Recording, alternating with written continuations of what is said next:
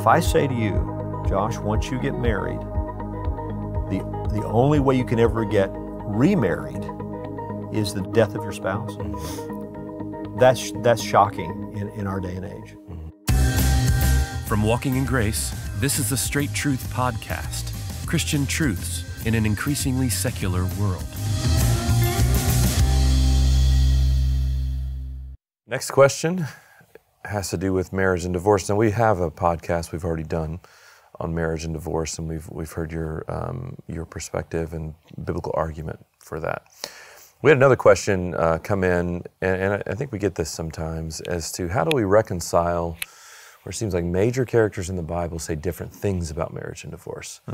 So Moses in the law allows divorce. Ezra, later after the exile, actually commands people to divorce because they were intermarrying with the other people groups.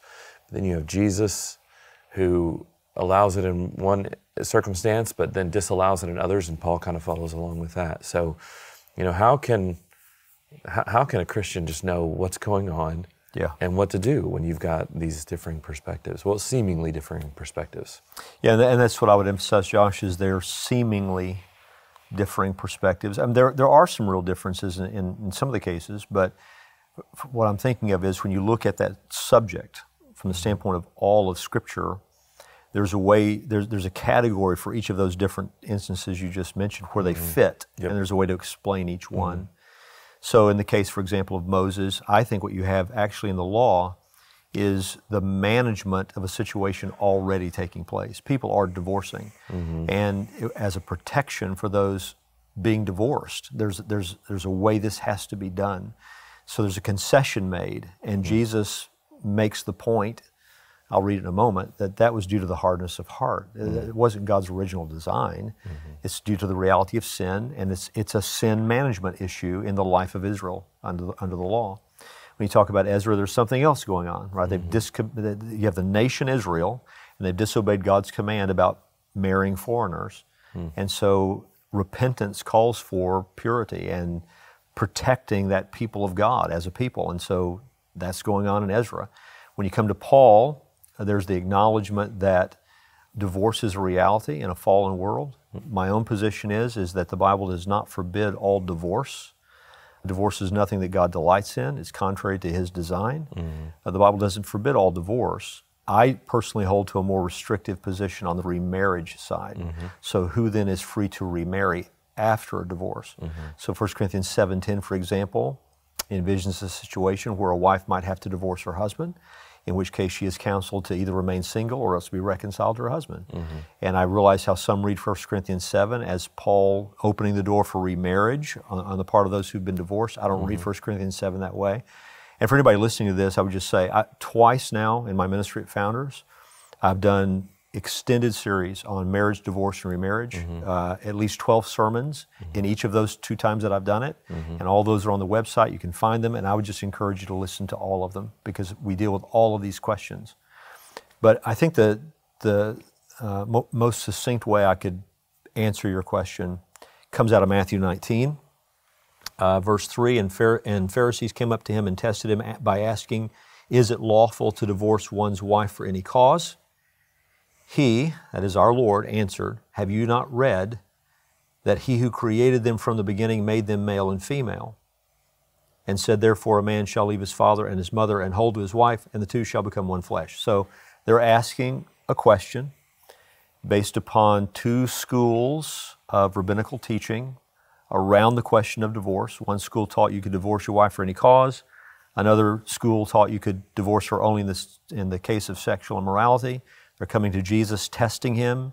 Which school are you going to align yourself with? Where do you fall on this question? What does Jesus do? He takes them all the way back to the beginning, takes them back to the very first marriage, takes them back to God's design.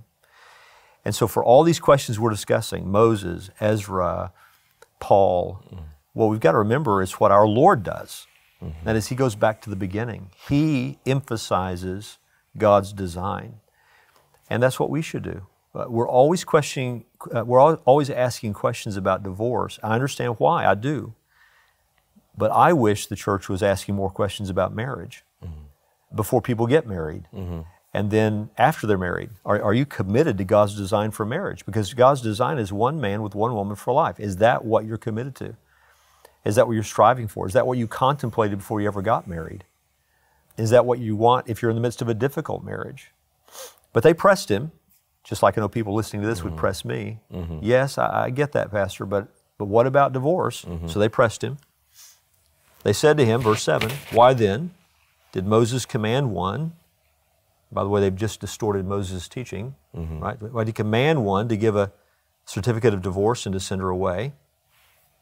He said to them, Jesus, because of your hardness of heart, Moses allowed you to divorce your wives, but from the beginning it was not so. He directs them again, back to the beginning, and he says, and I say to you, whoever divorces his wife except for sexual immorality and marries another commits adultery.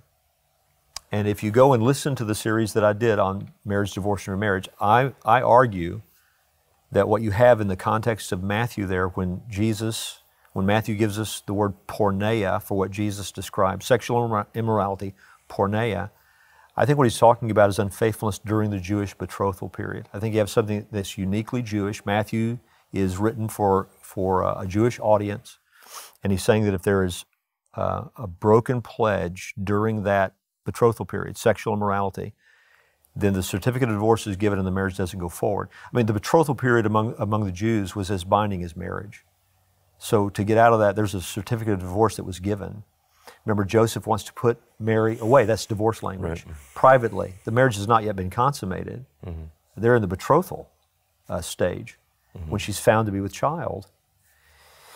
So I think there's something uniquely Jewish going on here, and I think the proof of that is the disciples' reaction to what Jesus says. You have these two schools of thought already known among the disciples.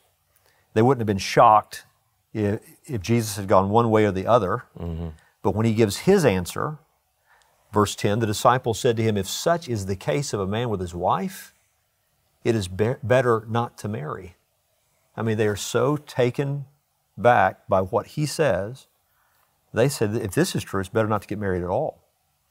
So if today I gave the commonly accepted teaching on divorce and remarriage, people might agree with me, might disagree with me. No one's going to be shocked. But if I say to you, Josh, once you get married, the only way you can ever get remarried is the death of your spouse. That's shocking in our day and age. I mean, that makes marriage, you mean one man, one woman for life. Now marriage is to be taken very seriously. So I would recommend, John Piper wrote a little book called, I think it's called This Momentary Marriage, and he discusses all these things as well. I hold the position that he holds on that.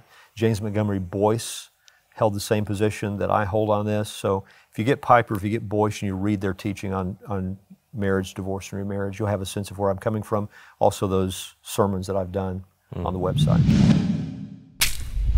Thanks again for joining us for this episode of the Straight Truth Podcast. Now, Straight Truth is listener supported. So if you'd like to find out ways how you can help us to continue to produce this podcast, you can go to our website and find out ways to do that, straighttruth.net. At that website, you'll also find links to all of our previous episodes and our social media channels, so be sure to check it out.